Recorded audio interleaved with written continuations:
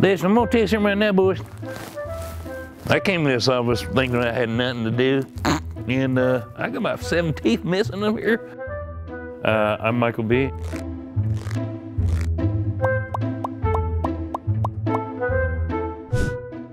I used to own a beaver farm. My teeth aren't bad. I want them to look good for the next 50 years of my life. I may or may not have had an opportunity to work the wood chipper with my mouth, if you know what I mean. I've messed up a few teeth in my day. I'm here today to improve my teeth structure and my smile. Here, these aren't actually my teeth right now. These are my third grandfather's teeth. He fought in the pre-Civil War. A couple of my teeth are starting to go in a little bit. Just doesn't feel flush right there. My jaw goes in. But I'm here to make that right. He's gonna fix my overbite. So I'm sure that's gonna help me not grind my teeth in the back, and I'll probably effectively eat an apple.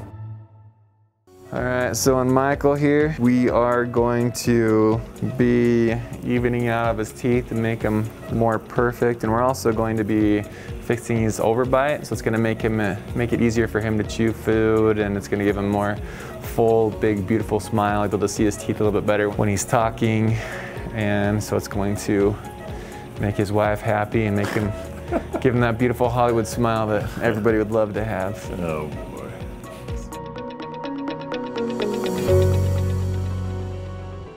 Well, I got my lips done, and just when you thought I couldn't get more perfect. That's unbelievable. I never thought I'd have straight teeth in the front. Wow. I got my uppers done today.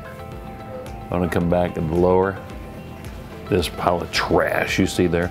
I'm gonna redo that soon. Wow. Golly, that's bizarre.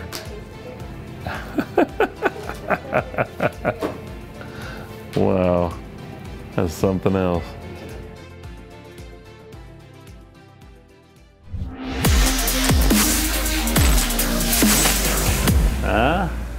Michael B. I'm back with my 4-month update on these bad mama jammas. Sometimes I feel like I'm just gonna sell someone a car. Hey, let's get you in that car. Not really, but I love it. It's freaking amazing. My wife's the one that kind of talked me into doing this, and I thought, what's wrong with my teeth? Other than they're jacked up, but I mean, what else is wrong with them? I got it done, and I was nervous and whatever, but oh my gosh, it's amazing. Sometimes I can't smile too big. We don't want to show up too much, if you know what I mean.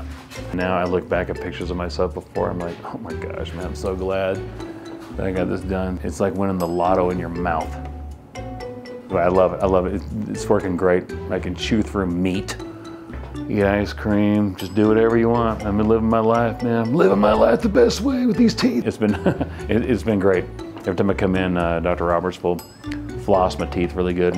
I floss every day, but somehow I must floss like an 8-year-old. And he's always checking on me. He'll send me a text or a phone call, how your teeth? That's never happened with any physician in my life where they even cared after I left their office, but it's been great. I love it. And you probably love it too, huh? Am I right?